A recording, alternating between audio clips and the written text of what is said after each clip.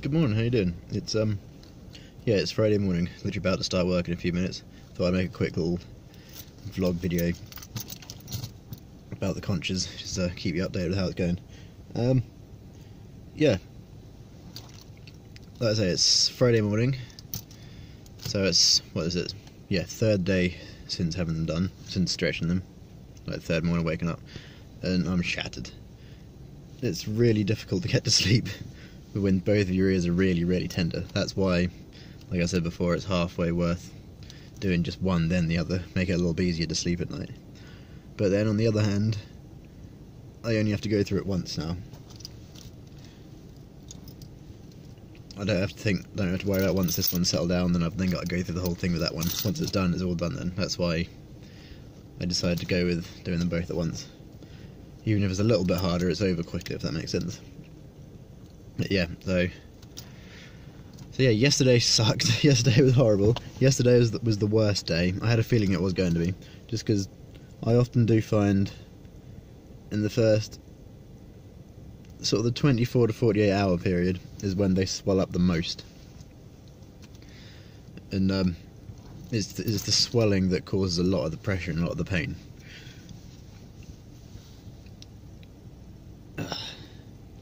Still a little bit tender to the actual touch. I definitely feel a hell of a lot better today. But it's one of those sort of pains where it's bearable, but it's just always there. If that makes sense. You're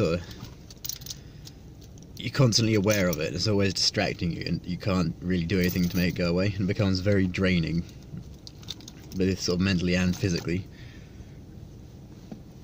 So yeah, but that was yesterday, and it is definitely feeling a lot better today.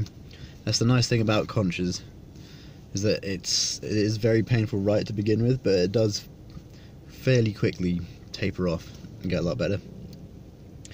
I don't know how well you can see it there. First thing I did when I woke up this morning was a good salt soak. I've been doing 2 salt soaks every day. So one first thing in the morning when I wake up, and then one a little bit later in the evening, just to help keep it clean and try to keep some of the swelling down.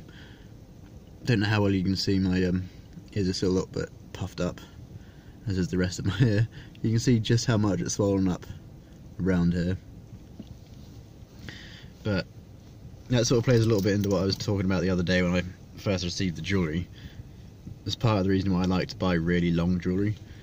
I'll see if I can show you the back. I don't know how well this is going to go.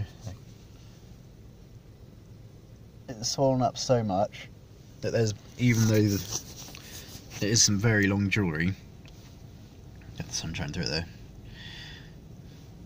Sorry, anyway, even though the jewellery is very long, it's swollen up so much that it's taken up pretty much the entire length of the jewellery.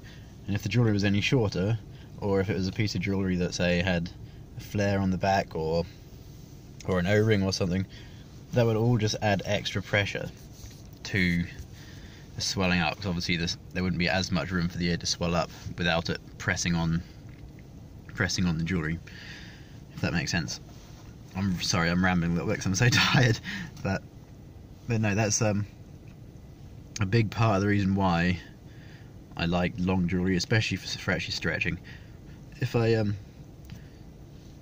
would consider getting something a little bit shorter once it's actually settled down, if I decided to stay at a certain size, but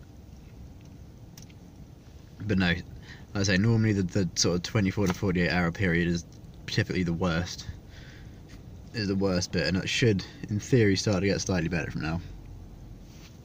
I don't know how well you can see. I think that actually looks a little bit blurry, probably because of all the light behind me going. Anyway, oops. Anyway, yeah. So yeah, it's, like I say, it's still nice and swollen. It's still really tender to the touch.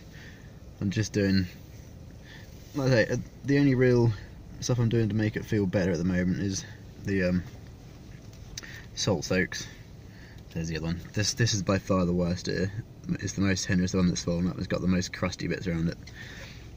Yeah, the salt soaks do make it feel instantly better, because obviously because it's so swollen and there's a lot of pus, and it gets a lot of in the same way that fresh piercings get a lot of sort of hard, crusty bits around the jewellery. When you stretch something like a conch or a even if you were to stretch out the cartilage. You get a lot of that same crusty build-up. And something I find is that it gets stuck between the jewellery and the tissue, and then if you move your ear or something, or whatever you're doing, it snags on the skin, and it feels like a sharp, almost like a needle prick. And just keep helping to keep it clean, and just clearing away some of that manky stuff and the crusty bits by doing, like I say, just a little salt soak, and then just wiping it away with something like a Q-tip or a bit of fold-up tissue paper. Right away, that takes away so much of the pressure and gets rid of so much of the additional little pain that you don't really want to be going through if you don't have to. Unfortunately, it's a piercing that when you stretch it, it's going to be painful no matter what. There's no way you can get around it. But I guess the best things you can try and do is just to minimise that pain as much as possible, I guess. And a big part of that is just doing whatever you can to reduce the pressure on the actual piercing as much as possible. Like I said, that's why I leave my earrings out so they're not constantly tugging on it. That's why I've got the long jewellery and I haven't got like an O-ring or something on the back.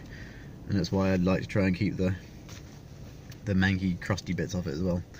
Just because all these little things all help towards just reducing the pressure as much as possible. And that's pretty much all you can do as pain management, so to speak, during the first few days or week or two. But yeah, I've actually already been talking a lot longer than I realised. I need to go clocking at work. But yeah, so that's day 3. Like I say, it's already feeling a lot better than it did yesterday. Yesterday it was like I say, very unpleasant. Something that a lot of people I've spoken to as stretch conscious do experience as well. And I don't know why this happens, but you tend to get jaw ache. The muscle in the side of your jaw gets very stiff and very tight. I don't know if it's something to do with the swelling. I don't know if just subconsciously you hold your head in a funny way to try and reduce the pain, and it puts extra stress on the muscle in your jaw.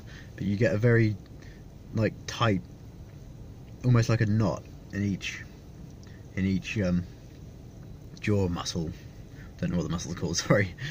And it becomes very difficult to open your mouth the whole way. It's very bizarre, but again, that only really lasts as long as the swelling lasts. So that's why it makes me wonder if it's something to do with the swelling pressing on something or something. I don't know. I highly doubt there's many particularly scientific studies been done into this, so I don't quite know what causes it. But yes, that's another lovely thing. But I say, yeah, pretty much all of yesterday I couldn't really open my mouth fully, which made things like eating a little bit trickier. But again, it's something that goes away very quickly. Pretty much as soon as the swelling begins to go down and it begins to feel more comfortable, then the jaw ache goes away as well. So yeah, anyway, that's just about it really, I think, for the time being. I'll make another video in, I'll give it 2 or 3 days. To be fair, I'd imagine by the beginning of next week the vast majority of the swelling will have gone down anyway. Hopefully I'll be wearing these again. I don't want to leave them out for too long, because obviously they're going to shrink up a little bit then. But if it's going to make it less painful to heal the conches, then losing a few millimetre off the lobes isn't the end of the world. But yeah, anyway, I must be going. I really have to clock in at work now. So, sorry if this has been too rambly. Like I said, I haven't really had a great deal of sleep for the last couple of nights, and my head's a little bit all over the place at the moment. Hopefully, if I get another video up Sunday or Monday or something, I'll be a little bit more coherent, a little bit more with it, I suppose. Yeah, anyway, thanks for sticking with this for me, and I'll see you again in a couple of days. Just goodbye for now.